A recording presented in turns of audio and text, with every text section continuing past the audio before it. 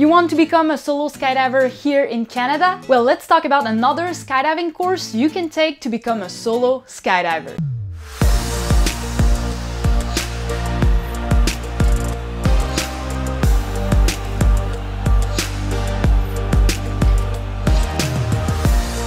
Hey, it's Catherine Bernier from Skydive Vibes, and I'm partnering up with the Canadian Sport Parachuting Association to bring you this video series about how to become a skydiver in Canada.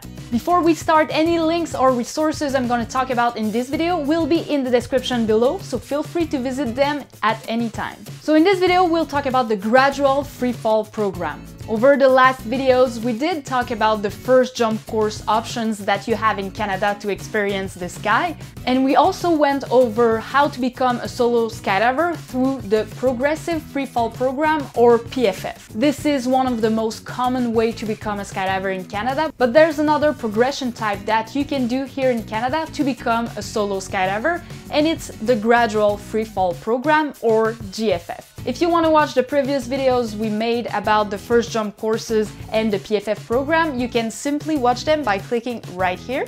Note that those programs may vary from drop zones to drop zones, but they are designed to develop the right skills and experiences to become a fully fledged skydiver. All the courses or programs are following the skills grid that is a reference to develop the skills needed for every skydivers here in Canada. You'll find a link to this grid in the description below, and note that it will always be your reference point for all of your progression. So the main difference between the PFF program and the GFF program is that it's meant to give you a gradual progression to freefall skydiving. From jump to jump, you will progressively jump from higher and higher in altitude, giving you more and more freefall time to develop your skills. So the progression consists in 2 pre-stages and 6 stages, where you will learn the freefall and canopy skills to become a solo skydiver, all guided with a certified instructor from the CSPA.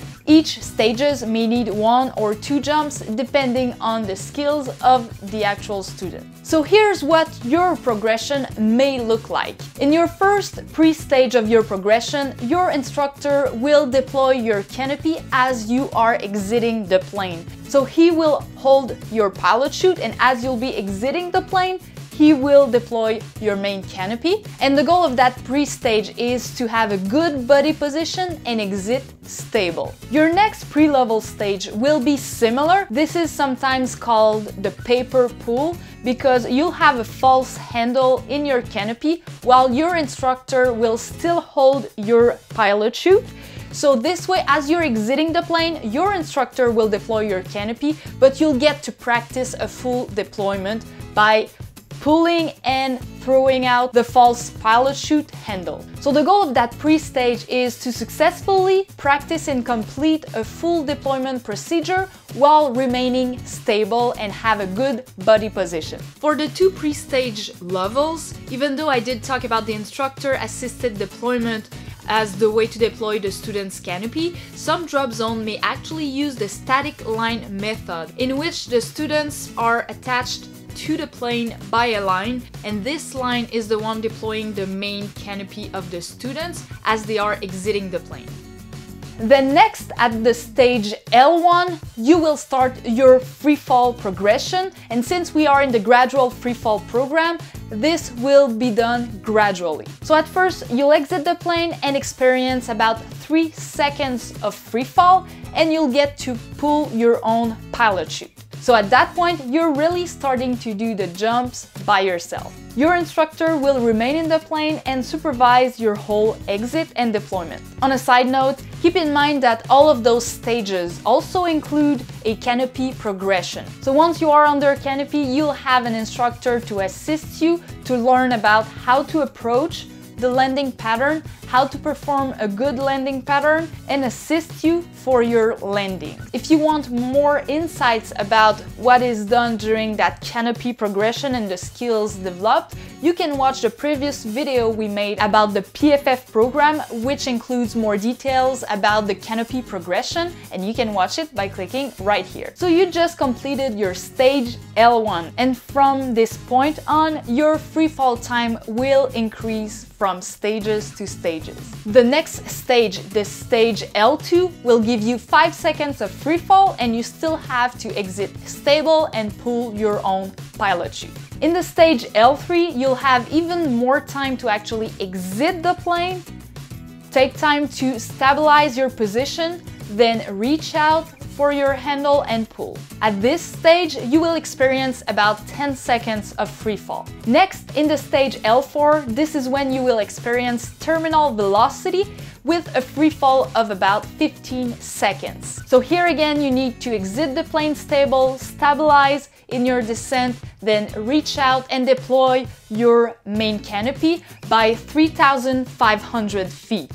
So this is when the altitude awareness becomes important, because you're not just deploying just after exiting the plane. You are deploying, then experiencing some seconds of free fall, then you need to pull at the right altitude. At this stage, L5, you'll need to do other jumps and start to do some maneuvers while you are in free fall, because now you're getting even more free fall time during the jump before needing to pull your canopy. So you will do some maneuvers like 90 degrees turn in the sky while always keeping your altitude awareness. And once you reach the right altitude, you'll have to wave off and then deploy your canopy. Finally, at the stage L6, you'll get to experience up to 30 seconds of free fall time, where you'll need to practice some more maneuvers like 360 degrees each side and start to really fly in the sky.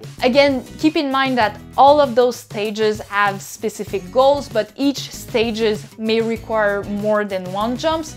But in the end, you will have developed the skills needed to become a solo skydiver. And also, we remember that all of those stages and jumps also have the canopy progression portion that is pretty much similar to the other program we talked about, the Progressive Freefall program, or PFF. Moreover, if you are wondering who's giving you the approbation to go from stages to stages, well, it's of course your certified instructor, but also yourself. As you will go through the steps, you got to be comfortable to go to the next step before going for it. Voila! Once your course is done, you then need to do a solo certification exam, which is a theoretical exam. But once you pass it, you're now a certified solo skydiver. And of course, that's not the end, that's just the beginning. So with your solo certificate, you can start to work towards your A, B, C, and D certificate of proficiency. So the next step is to explore what you need to do to get those, and also what privileges do they give you. That will be explained in the next video, so make sure to subscribe to the CSPA channel not to miss anything. If you are interested to become a skydiver, make sure to check down the description. We have a list of the drop zones that are near you where you can take your skydiver course. And on that, I'll see you in the next video. The Canadian Sport Parachuting Association partnered with Skydive Vibes with the goal of demystifying the sport of skydiving and to share awareness of our sport. The goal of producing those videos is not to detail the exact progression of becoming a skydiver, but rather share some of the content and steps that you may go through as you advance. The exact progression may vary across the country and at different skydiving centers.